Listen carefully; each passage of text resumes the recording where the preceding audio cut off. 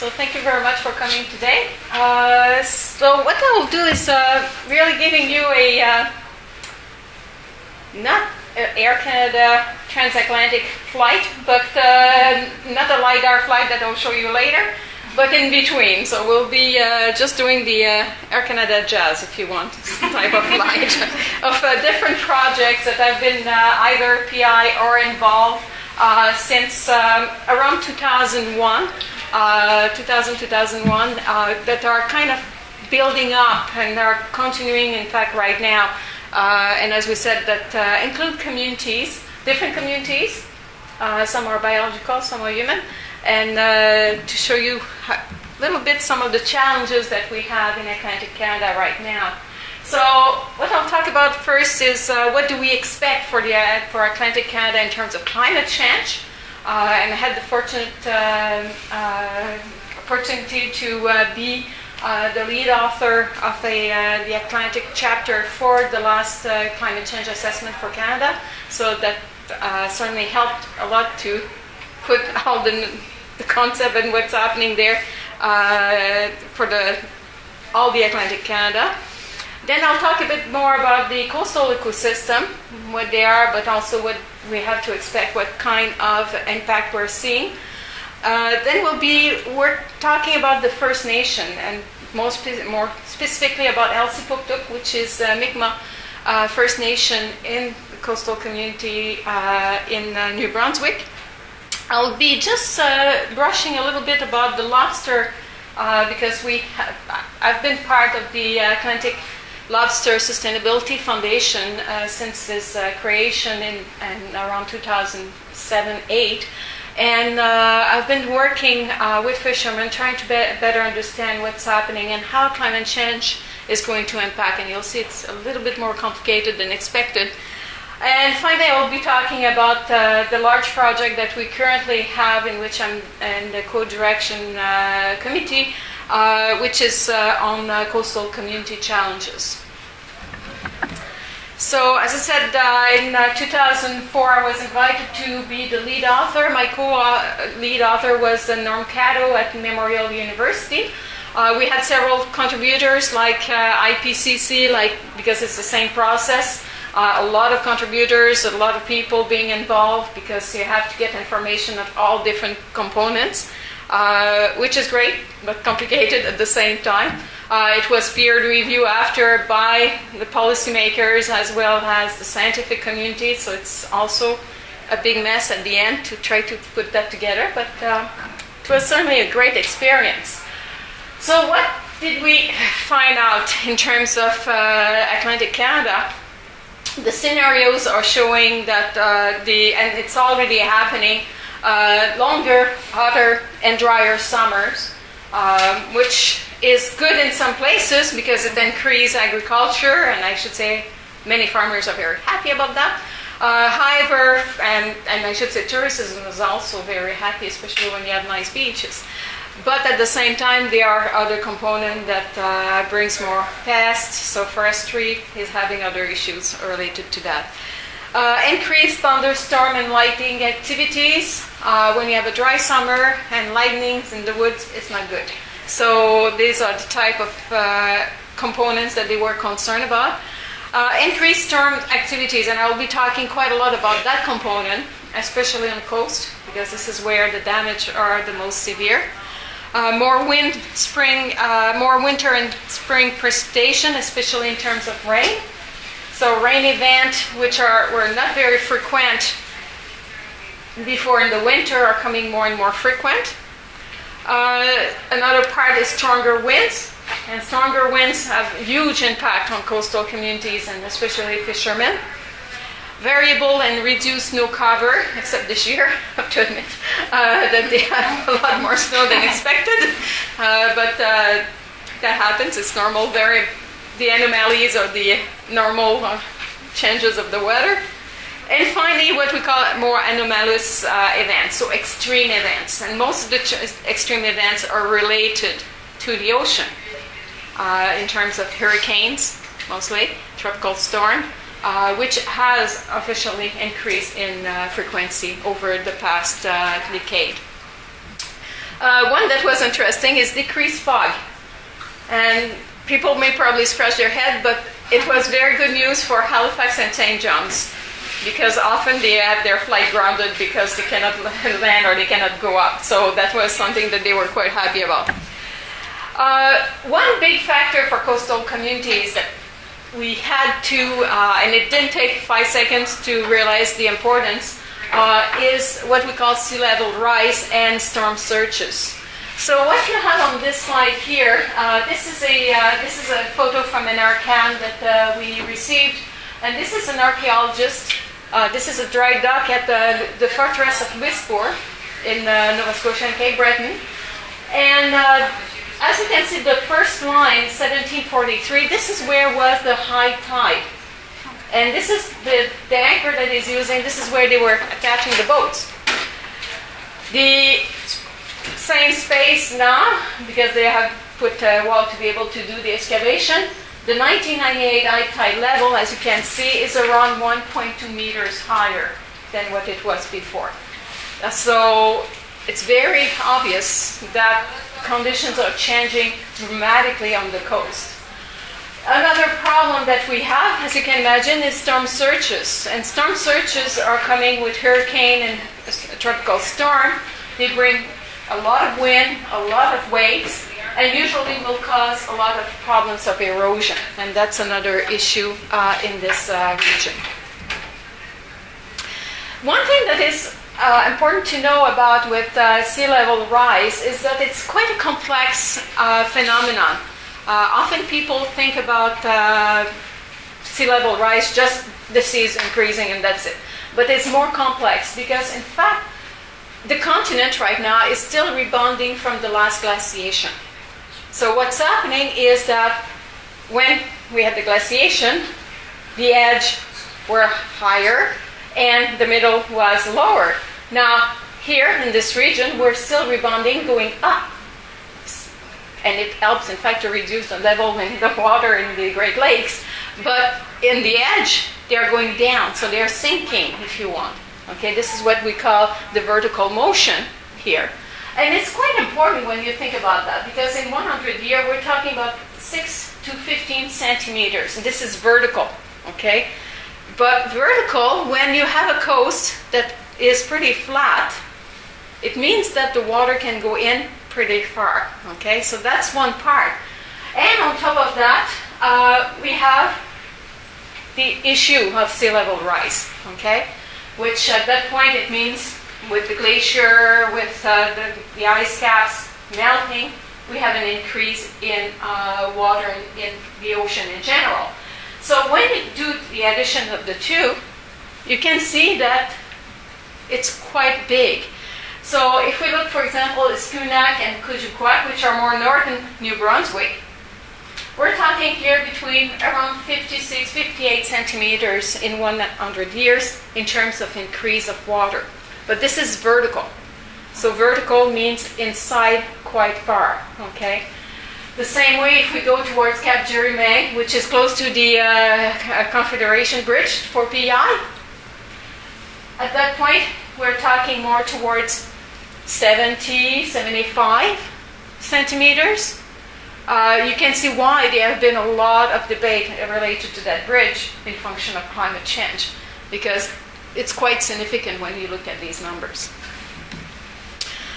The erosion problem is compound with sea level rise means also that the coast is regressing. There's less and less coast. So this is a picture in St. Peter's in PI where you can see the first yellow and green line. That was where was the land, okay, not the beach, the land, in 1968. Gradually, you can see in 1981 where it was, and by 1990 where this was. The 1999, by that point, this house, the well was here in the beach zone, okay. Now this house doesn't exist anymore. Not if they would have been sleeping in the water. So these are the kind of situation that we see. And I remember driving to Bouctouche once with a friend of mine who have lived there all her life. And at one point I said, you know, and this was the beginning when I was there, and I said, the houses look weird on the side of the street because they don't have a very nice face to look at. And she said, the road has been moved from around 10 years ago because it was in the water. So this is something that they do very often, is they have to move gradually the road because of erosion and sea level rise. So they already experience these kind of problems. Talking about Buktush. Buktush is a very highly touristic attraction for New Brunswick. You have what we call the Irving Eco Center. They have an interpretation of what is a sand dune ecosystem, what it looks like. And the reason is that Buktush has been bound by the Irving family to be able to be protected for life, because it was used and abused, I would say, by ATVs and stuff, and they wanted to protect it. It's one of the largest sand pits that we have in the Northern Berlin Strait. So what happened is that there has been a lot of studies around there, and that was part of another project that I will be talking a little bit later, in which we were able to measure the changes in several of these ecosystems. And this is again from Don Forbes, who was working at Natural Resource Canada until the summer, just took retirement. But what he did is a profile of the dune and see how dynamic this system and how fragile this system is. So what you have here, you have 2 points, okay, and these are the 2 points here. And what you have in green is what was the survey, so the elevation of the dune in 2003. And the red line is what you have in 2004.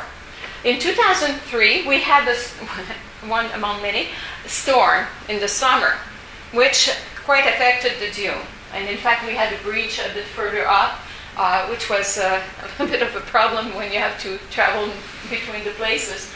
But what you can see here is that the sand was up here and then moved down at this level. And talking to the community and the people who lived there for all their life, they were telling us that the dune was 3-4 times higher around the 1970s than what it is now. So it's flattening up gradually, and the erosion means that it's thinner and thinner, and we have breach in different places, meaning that it's getting dissolved gradually. Problem with that is we have some rare species on these sand dunes, which are already endangered, and I'll be mentioning about one a bit later, which I think we're getting towards a dead end, unfortunately. Just to give you the what it looks like when you have a sand dune and a storm. This is not a good mating. This is the storm of 2000, which I will be talking quite a lot because that was one of the 100-year storm, which has come back a few times since, but it's more than 100. But it has a big impact. And this is a picture of the summer before. And you can see the boardwalk. That was all built, and there's nice beaches there, so people love going there. The water is warm. It's one of the warmest water that you can find in Atlantic Canada. So this is why there's a lot of tourists going there. But then we had the famous storm in October 2000. And this is the day after the storm. A big part of the boardwalk disappeared. It cost around $1 million for the Irving family to rebuild part of the boardwalk. But as you can see here is where the water is compared to what you have before. I should say we had another storm, Gustav, in 2002. We had another one in 2003, another one in 2000, Boxing Day 2006, another one in 2009, another one in 2010. The boardwalk is not there anymore. It has been moved in the interior of the dune because they gave up after rebuilding 4 times. It's quite expensive to do that. So, as you can see, one storm can have a huge economic impact on a community when you have to rebuild your infrastructure from scratch each time. Another place where, fortunately, sea level rise is affecting quite dramatically what's happening are salt marshes. Salt marshes are ecosystem quite diversified in terms of plants, but also in terms of birds, especially waterfowl, and some other animals. And they are very important in terms of, a little bit like the mangroves that we were talking before, in terms of kind of buffering storms for the rest of the interior of the forest and communities, etc. Unfortunately, until 2008, there was no law forbidding people to build on salt marshes in most Atlantic Canada. New Brunswick has a new policy that forbid people to do it, but people were doing it until the last second, filling the salt marshes to be able to have their house directly on the water. Big problem because many of them cannot get insurance anymore, but they loved it. The problem with that is that these salt marshes are becoming very rare. So we work with Kouchibouguac National Park because they had done a survey in 1974, and we redid the survey in 2002-2003. I should say I was just in the fund before coming here with New Brunswick, and if everything goes well, it's always funding independent, we will probably resurvey this year again these same marshes. So what we did is we look at the same marsh, we use the same technique, a sampling technique, to see what was happening. So the results showed us that the zone that we characterized that were characterized in 1974 are still present in 2002, but one but is that they were narrower. So they were getting narrow. So we had the zone with the Spartina altinifolia, which was probably 100 meters before it went down to around 75 meters. So they were all getting short, narrower everywhere. The domination of the species were relatively the same with Jonchus, with Spartina, but what was interesting, and especially in the Carex zone, the last zone, is that we started having also forest species like Trantalis. What is interesting is it seems that the forest is having pressure on one side, there's some pressure on the marshes, so there's a clash that was not there before between the two ecosystems. And unfortunately, the richness of the ecosystem is going down. We went from 68 species in 74 to 56 species in 2002, 2003. One thing that I forgot to put here is that among the 56, we have more exotic species than we used to have in 74. So there's also this issue of invasion that is also crippling in these type of ecosystem. So as you can see, in terms of potential impact, we're talking erosion, we're talking storm surges. So it has several effects because it brings more salt water in a system that is usually brackish as the maximum. So when you put salt water, some of these species cannot survive. There's a question also that we have less and less ice cover on the ocean in the winter. So you have more ice that at that point with the wind come and will abrase, if you want, this vegetation. So it tends to also damage quite a lot and increase erosion. So biodiversity is changing, and with species distribution also changing, it's kind of changing also the dynamic of the community. So it's a question now to know how this ecosystem will evolve. Will it be capable of continue to protect what are the other ecosystems in the interior? And that's a big question for many people, and especially, in fact, for First Nations. The Mi'kmaq communities in the Atlantic Canada, and I will be talking about Elsipogtog because their community is just beside Kouchibouguac National Park in the Richelieu River, just at the entrance of the Richelieu River beside the park, is that traditionally these communities used to be coastal in summertime and then move in the interior, in the woods, in the winter to be protected. They understood very well the system of moving in function of the weather, which they cannot do anymore because with the Treaty Act, they have their own reserve and they stay there. And in their case, it's really high pressure because they are just at the edge of Rishibuktu village, which the population is slightly increasing right now, so they try to do new development. So you can see a little bit of the clash between the two communities. But one thing that came up very quickly talking to Elsipogtuk, and they came to the table very quickly, is they wanted to know, but what do we have to expect, especially knowing the salt, because they came to some of the presentation we did on the salt marshes. What do we expect for our traditional plants? Because we have a lot of traditional plants in these salt marshes that we're using, especially for medical purposes. One of them is very symbolic, it's sweetgrass. But they have also others that I will show you in a few seconds that are very important. So they wanted to understand, but what do we have to do? How can we adapt? How can we move ahead in protecting these species? Because we're talking about the disappearance of their own social-cultural livelihood and heritage if they are losing a lot of these things. So sweetgrass, as I said, it's very important for them. They used to, and traditionally, Mi'kmaq will use mostly the sweetgrass that comes from the coastline, from the marshes. So that was one thing. But there are a couple of the others that they use, like sea milkweed and the spike grass. There are two others that I cannot name, but that we did a study, but are under privacy for them because they are really potent, and they didn't want anybody to know about them. And we have to respect their conditions on that one. So what we did is, it was part of a large project that we had, as I said, in around 2000, I was invited to be part of a large team.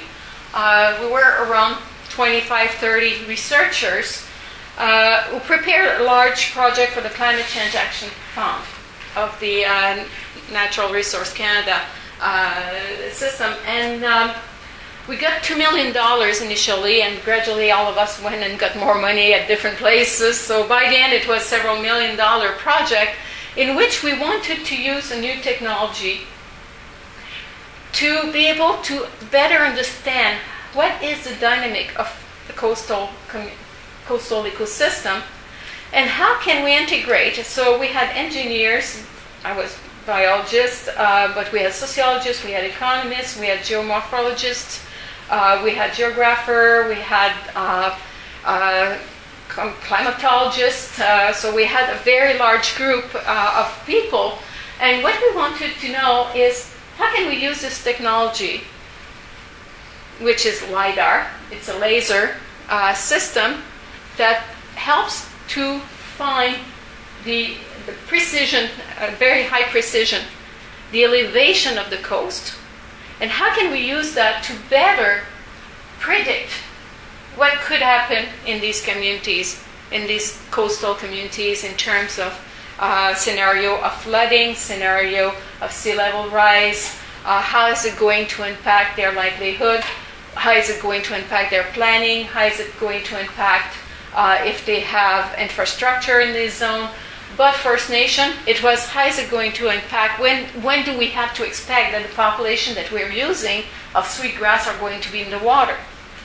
These kind of things. So this project, which was under the management of Environment Canada, so we had this system in which the box, the laser, is fixed underneath a small plane. In our case, in fact, we were using a helicopter. And what it does is it relays to satellites and get the precision of not only the location in terms of lat and long, but in terms of the height of the place, okay? So, and it does that in a beam that goes one after the other in a row along, and you go by row and you come back and you go back, okay? And what it does is gradually, once all that is transferred on the GIS computer, it prepares what we call a digital elevation model. So we can precisely see how the land is in function of the ocean, in function of the rest. You can see all the buildings, how tall the buildings are, all the roads, everything. When we started in the project, the resolution was around between 20 and 30 centimeters. Now, Realdeg, who is retired, has his own company, does a lot of that. The resolution now is 7 centimeters. So it's very precise in what they can measure, okay, in terms of elevation and everything else. So the scenarios that I showed you before that were plus or minus, 10 centimeters, now they can go a lot further down on that. So what happened is that one of the first steps, once we have the digital elevation model, we started preparing maps of all the coast where we did. So it was going from Cape Juryman to Esquimalt. So all the New Brunswick coast on the Northern Belt Strait. And what happened is because of the famous 2000 storm, that was our, if you want, our target point, we wanted to know about what would happen when we start adding this storm plus sea level rise. What do we have to expect? So what you have here is the normal coast, okay? So you can see all what is green would be either dry or close to dry, okay, in normal circumstances. The line that you have, or the circle that you have, the dark line, the black line that you have, is where the water went up with the storm in 2000, okay? So, and you can see especially, we don't have the, I forgot that. So if you look especially in this, what we call Petit Cap, okay? Petit Cap is, there are quite a lot of nice houses there. So people are always worried about being flooded. And what you see is the black line is where the flood came during the storm. One point important to understand here is that Petit Cap was in fact disconnected from the mainland during the storm. They didn't have any more connection. So there was water on the road, cannot get out of there. So that's one thing that's happening. So what was the next step is to add to it what would happen if we had a sea level rise of 50 centimeters, which, if you realize, is the lowest end, okay? So if we had, you can see the red line. This is where would be, at that point, the next flood. And if we take the 70 centimeters, which they are closer to in one way, plus a storm, you can see that would be the white component. So by the end, you have around probably close to half of the houses, if not more, that would be underwater. So what happened is our economists in the team started to work on crunching numbers and see that how much would it cost in terms of damage and for the infrastructure, how much would it cost in terms of insurance, etc. So these are the type of maps that were done and have been used, and we still continue to use them. In fact, they're getting even more precise now to see, but what do we have to expect? So going back to Else Booktuk, they wanted to know about what will happen to our communities. Our sweetgrass and all these medicinal plants, we want to know. Most of them are in Kujipquak National Park because they have a traditional burial ground, they have different things there, so they wanted to know. So we went out, and I had a student helping on that, who we walked with them all the coast, quite a long walk, to be able to map precisely where were all these populations. So all the red dots that you have here are all the dots of, each of them represent a population of sweetgrass that they either knew or we discovered some of them because they don't necessarily walk all the time all over the place, so that was something that we did. I will focus on the greener part, because the green part is in fact where we have the LiDAR. For Kujibukwak, we ran out of money at one point. We weren't able to do the full thing. So this is why there's a part that is white, because we weren't able to go further with this one. Oh, thank you very much. So what I'll do is I will be focusing especially in this area here, where we had quite a lot of these populations. So the first thing was to see about what would happen again with the famous storm of 2.5 meters, because it went up to around 2.5 meters, that storm, the October storm towards Kujibukwak, so we used that level. And you can see here, these are that would have been the land normally, that would have walked without being wet. But these are the population, and this is where it would happen if we had a storm of around 2.5 meters. So all these populations would be underwater. We did the same also with 3.5 meters, okay? And you can see at this point that they are really underwater. You could expect that they would be there for an extended period of time. The problem with many of these species, if they are underwater, because it's salt water, for a long extended period of time, often they don't survive, unfortunately. And again, these are the lines. This is what it would have been with just a storm, what would have been with a 50 centimeters increase, and what would be with a 70 centimeters increase in sea level rise. So it has huge importance for the Mi'kmaq to know what to do. They were a little bit concerned. We did a lot of talking circle after that to discuss what are the possibilities, because it has a big impact. For the chief, it was especially concerned for what they call socioeconomic cohesion of the community. They were thinking about moving some of these sweetgrass population higher ground to make sure that there will be at least a few that will survive. They even wanted at one point to move the human infrastructure, and this one was kind of a little bit funny, because the chief, his niece, had her house just crossed the street on the side where one of the population was. So he thought, well, if we move the house on the other side of the street, that will give a bit some room for the species to be able to grow for a while until it reached the road. So that was, they were trying to figure out ways to be able to change the system. They were thinking about some changes in community activities. When we finished that project, I should say they were able to get a second project by themselves to look more at the health issues related to having these changes on their coastal zone and ecosystem. So that was something that they wanted to know way more and understand. In November, I learned that some of these First Nations now have been able to get federal money to increase the height of their roads so that they can pass, because close to Pitcap there's another kind of peninsula the same way, where you have the First Nation community, and they knew that they would be cut gradually from the mainland. So they are trying to work on these kind of components. Now the other issues, we cannot talk about coastal communities without talking about oceans.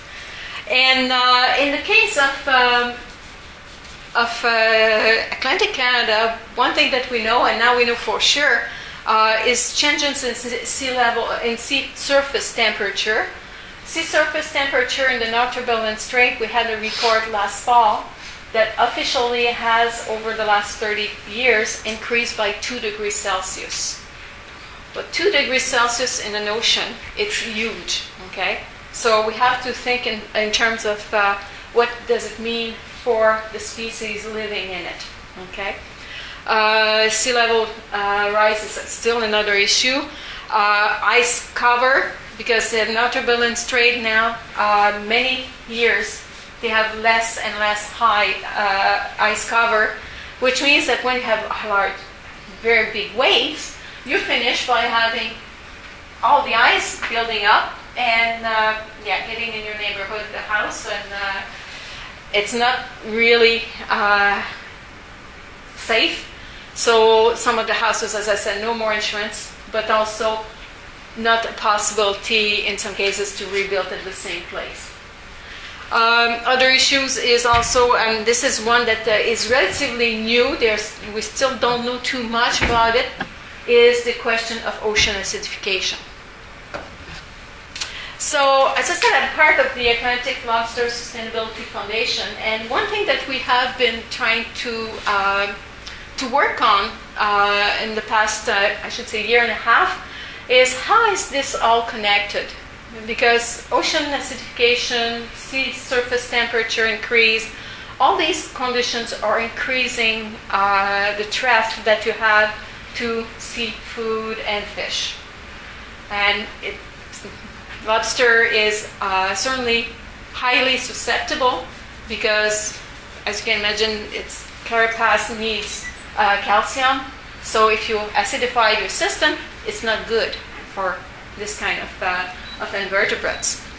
So what I've been doing is working, especially through literature review and talking also to the fishermen.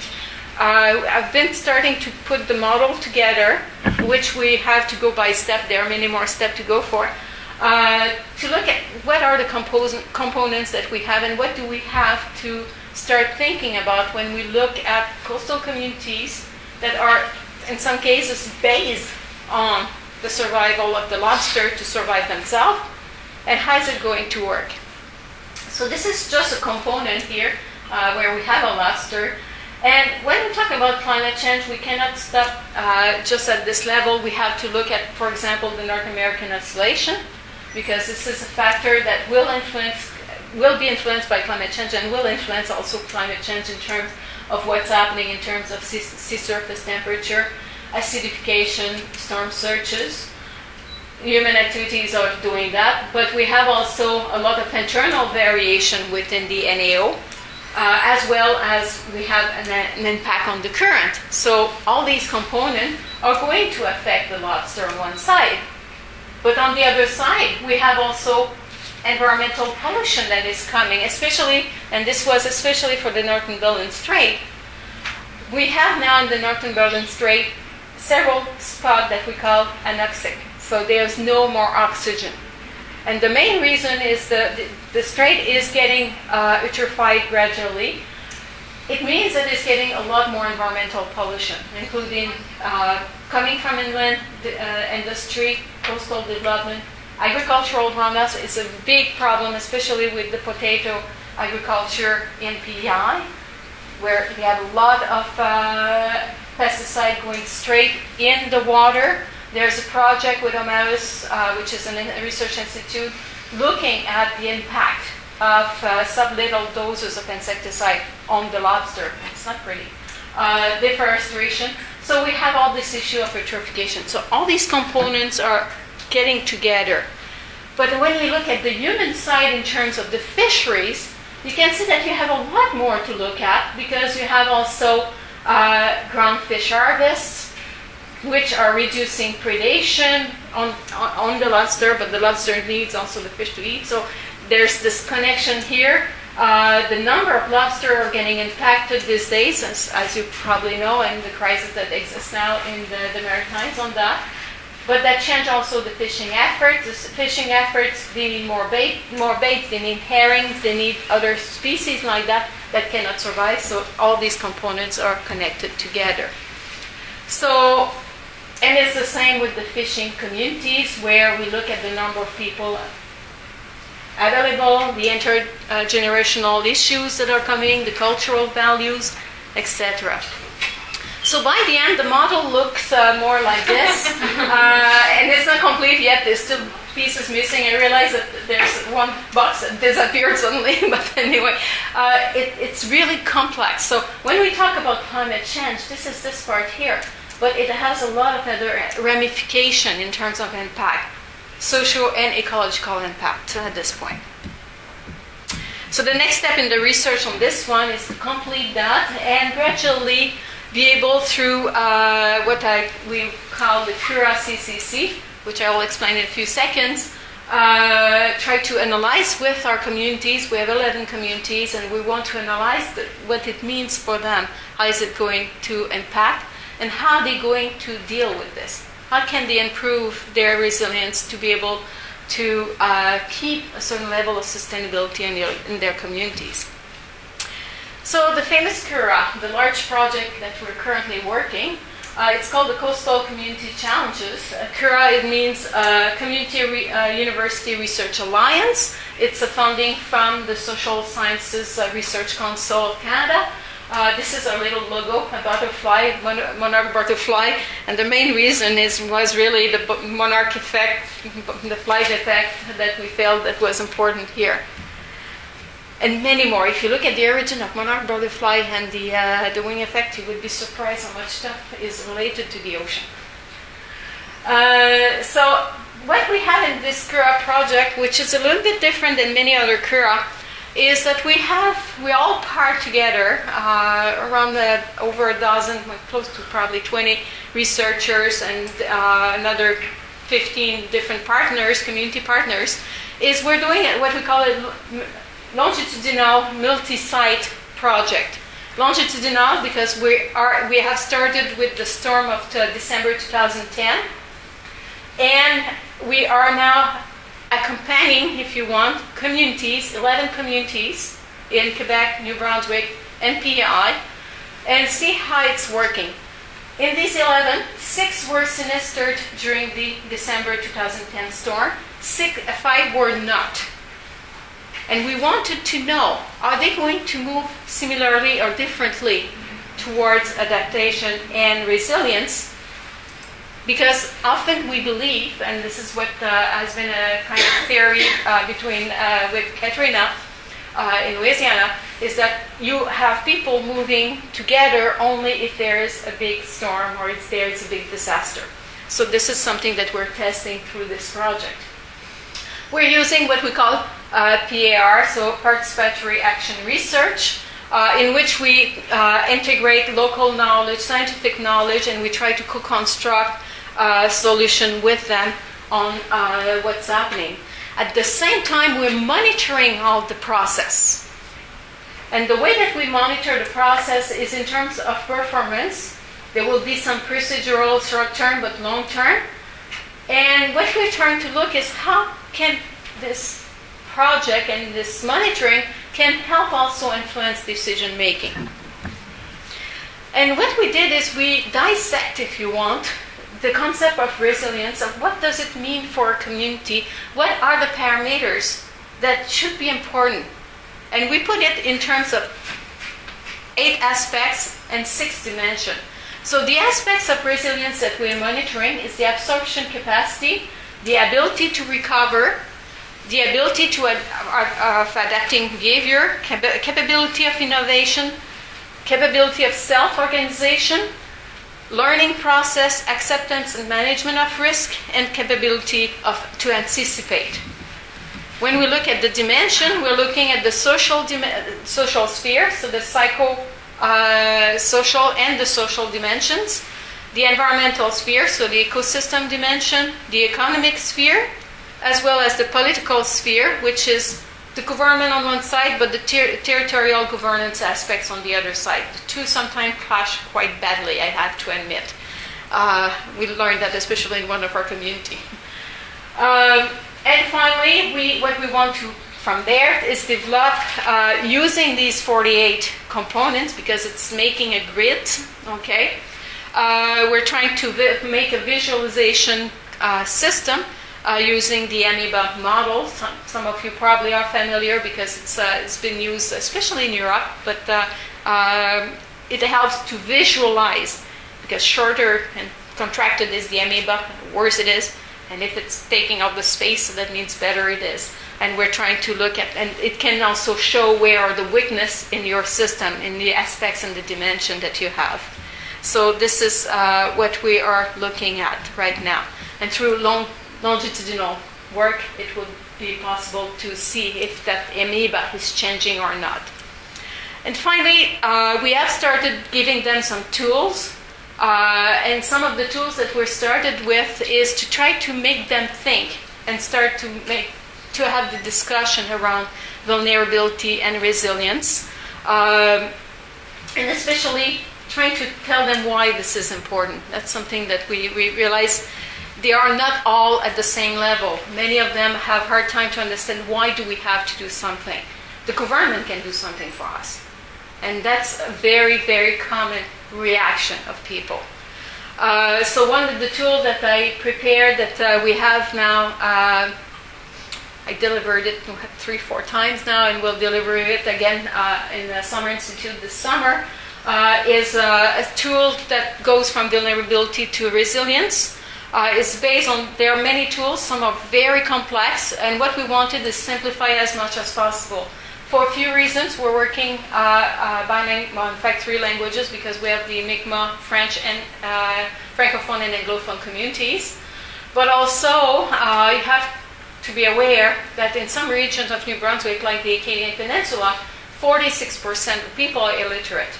So you cannot start giving a 67-page document, complicated, from a certain ministry right now that wants to push it, because they cannot even understand the first page. Okay, so this is also something that was very important for us, is to give them a tool that they can use and they can process and they can do it by themselves. So it's really community-centered. It's very inclusive, and it recognized that we have to build the capacity at the community, at the local level first. This is what is very important. It's based on several principles. Mainly social acceptability, openness, transparency, and trying to be equitable. It's not that easy. I should say that one of our communities is Chipagan, and when they got the scenario for their place, the mayor didn't even want first to give the results to the community, because he knows how scary, and we're not talking 100 years in that case. So this is something that is difficult for them to take. And the model is really an iterative model, so they can always work it. It's not, they don't stop. You know, they make a plan, which happens in many places. They make a plan and that's it, it's done, it's on the shelf, we're fine. We have done it for the check. In this case, they really have to reiterate and see how it works and go back and come back and see what else can be done at this point. So it's really to make them going towards resilience and the ability to manage the risk, adapt it over the long term, and making sure that they secure basic needs and maintain sustainable activities. This is really the goal for these communities. They have really a lot of very difficult challenges right now. They're not only climate change, economic, especially the current policies, are not helping how they will be able to maintain this sustainability.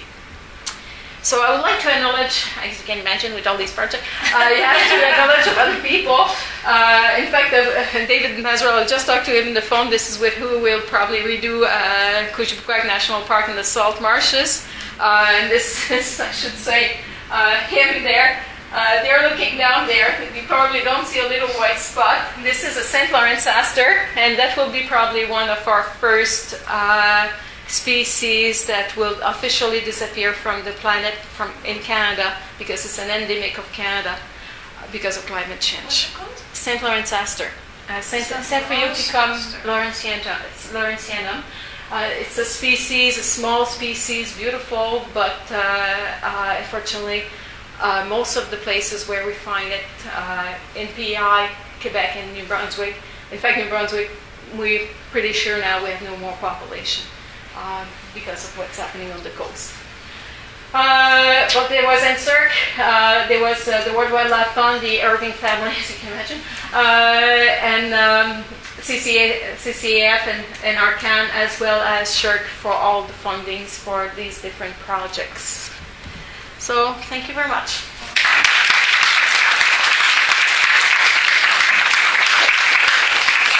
What is that particular plant there? That one? Artemisia. Yeah, and it's I'm working on it right now because for the biology of Canadian weeds, because it's one of our noxious weeds. It's an introduce unfortunately on the sand dunes. But we don't know that much yet on it. Any more questions?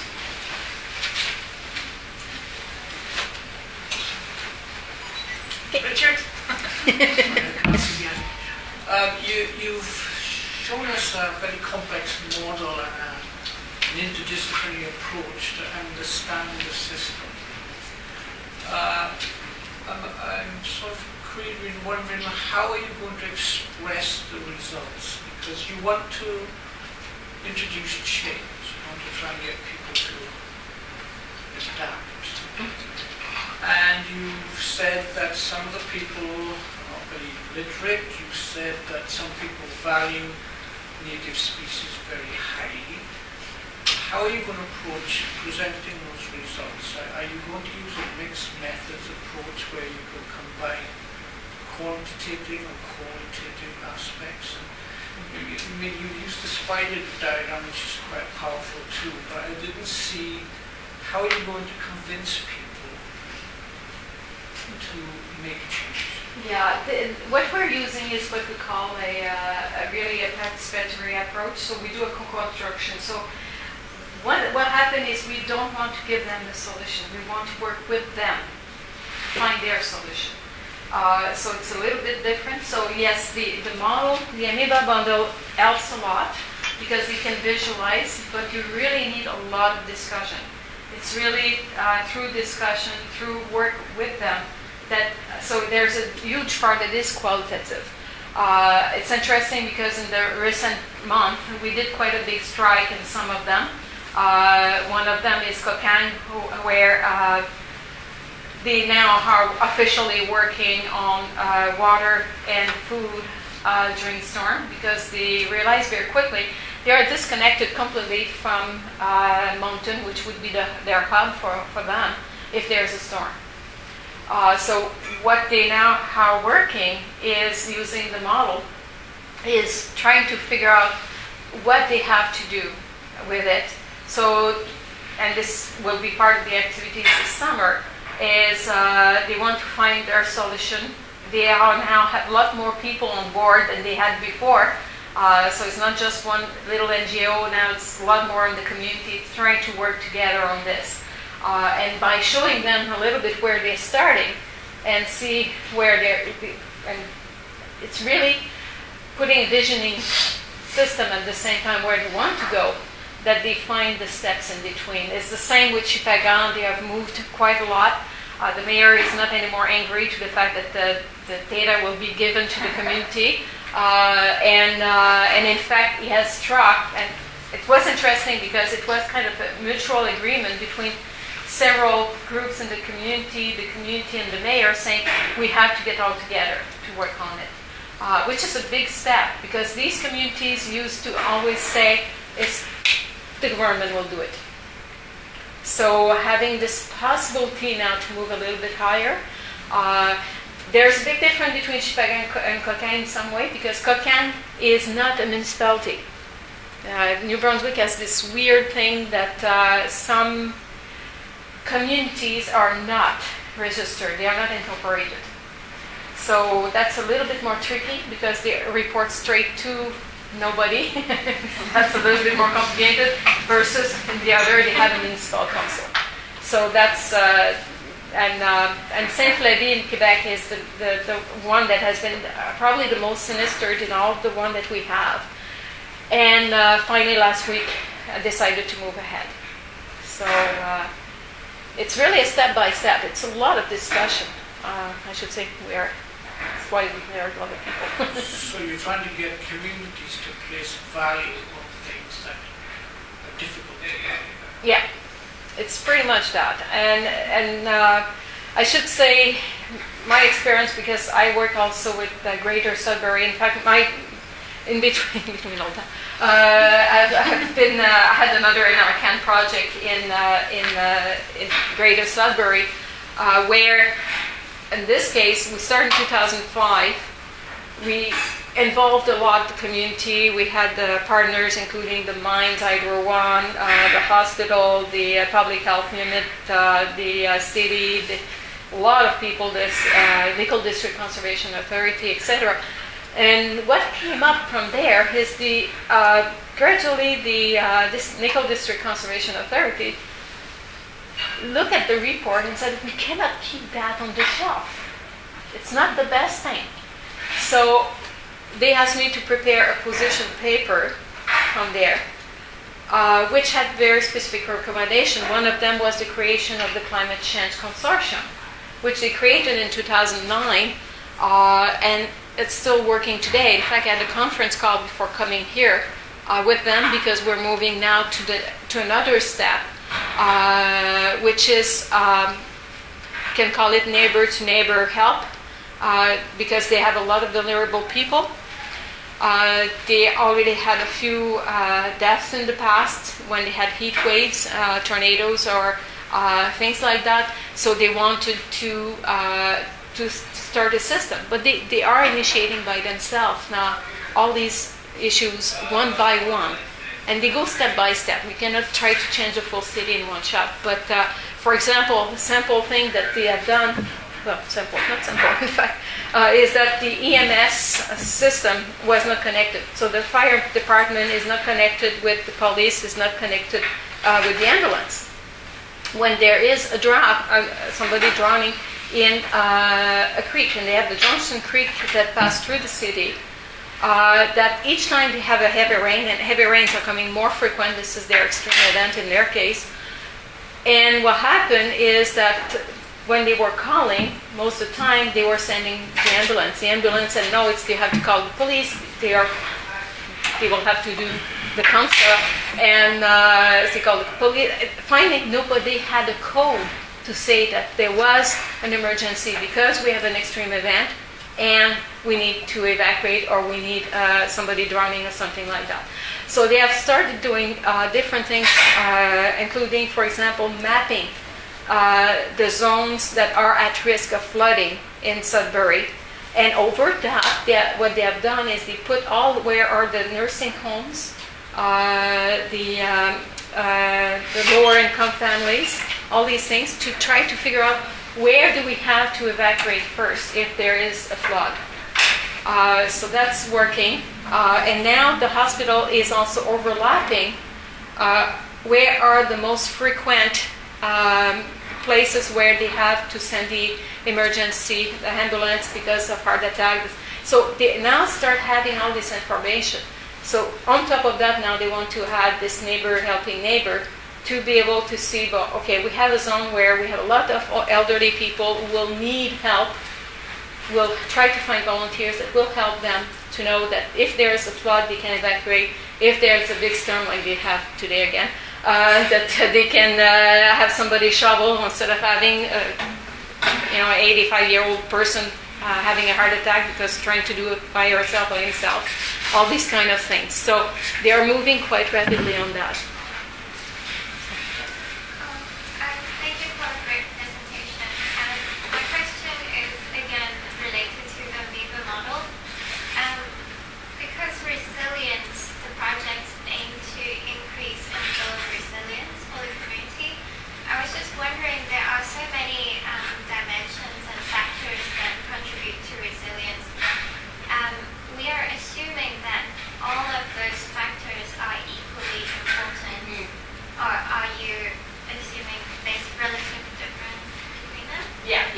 In fact, we have that famous grid of the 8 by 6, so 8 aspects, 6 dimensions. Each of the caves, we are feeling it right now, and we know that we'll have to do ponderation on some of the factors because some are really more important than others. There are some also, like, for example, the ecosystem dimension.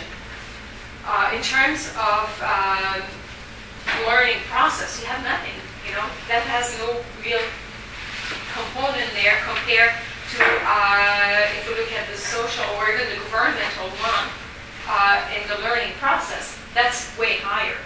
So we have to ponderate on that, yeah.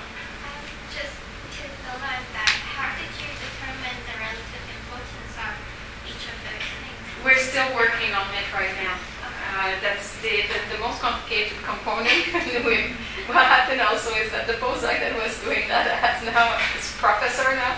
So she's preparing a lecture for the first time in her life, and so everything has been slowing down a little bit. So that's the. You mentioned in the park the richness of species had declined from 68 to 56, and also at the same time you have more exotic species coming out. I was wondering if any of those exotic species had proven to be useful. We didn't look at usefulness of them necessarily, because that was it was more for the park trying to understand what was happening. And the reason is, as you probably know, the national parks, not only in Canada, everywhere in the world, have their mandate of ecological integrity. So they want to know if having It's a mouse. And they're trying to figure out if having these exotic, for example, can probably damage the environment, and it could probably reduce functioning. And just an anecdote, Spartina actinifolia was, for example, and it's not only in Canada, where I work in China, Spartina actinifolia was important to China to be able to stabilize some of their coastline. But what happened is when they started planting that, they forgot that here in Canada, if you look at our some marshes, you have not just Spartina actinifolia, you have a lot of other species, and they all compete, so nobody is really the big dominant one. Okay? But it transplanted only one species there. It became the dominant species. And instead of being that big, it's more like that big and very dense. So it started to grow so fast that it displaced the mangroves. So now we're doing experiments to remove the Spartina out to be able to rebuild the mangroves. So these are things that we have to understand is when we have an exotic in, what can happen? One more. I'm fascinated with, well, both I'm fascinated, but a lot of what I'm hearing is that people are talking to people, trying to discuss and convince them of whatever, and also making a bigger team to deal with problem X and problem Y. I want to know more about how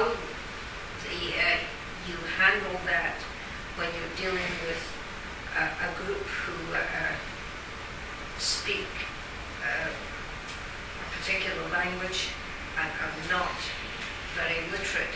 How are we to handle this? Because this is not the only place this happens. No. First you have to be armed with a lot of patience. That's one thing. We use a lot of graphics. One thing that that we did on the project is bring people directly to the sites. You don't need at that point words. You don't need big text. Bringing them to where the site is and what's happening. They understand way better at that point. Having people also have experience. For example, in Saint-Clavier, we had one woman who her house is pretty much now finished. It's going down in the St. Lawrence, she was very emotional because it's very emotional for some of them. But when she started talking to other people who have not been sinistered and starting to make them understand all of the other consequences, psychosocial, social, economic, what it means. It's interesting because Saint-Clavier was very polarized. And now, as I said, breakthrough came last week, and now they are working on it. They will go step by step. The other thing that I find is a lot of people have taken the mistake of trying to go too fast. They think that they can change the world in one day. And these are very slow processes, and you cannot like, for the LIDAR project, when we work with Chidiac and Cap-Pelé, for example, the first thing was for them to realize that we probably need to put new bylaws to stop having the houses being built directly on Parley Beach. They needed to learn these kind of things. And when they start seeing the economic impact, the social impact, the infrastructure impact, this is when they decide, okay, we'll need to do a green band around the coast, reduce impact there so that we can have that buffer gradually. But it's really step by step, and it was just one step. Then the next step was to start doing X, Y, Z more. Yeah, it's the same with Sudbury. They did one thing. The MS was a big thing. A second was the flood and where the zones are. Now we're working on the neighbors, helping neighbors. They already have started to think about the next phase after that. So it's one block that you add at a time. Thank you very much. Well, thanks again. Thank you very much. Very interesting speech. I would like to say maybe coming from the Netherlands, where we're already below sea level, we're experts. We should get some over here. No, but I did want to ask how much of the plans are to use any kind of hard engineering solutions, or is that not something That's a big controversy. That's a big controversial issue in many of these communities, and in fact, St. Lady was interesting because the first thing they wanted is they wanted their protection wall, and that was it. That was the only thing. And when we started showing them the impact, the other issues, and how it works, and that you make a wall there, and the next place there it's going to be worse. When they start seeing what it meant, they realize, okay, it's probably not the best solution. So, but it's really a lot of discussion. Well, thanks again, and thanks for coming.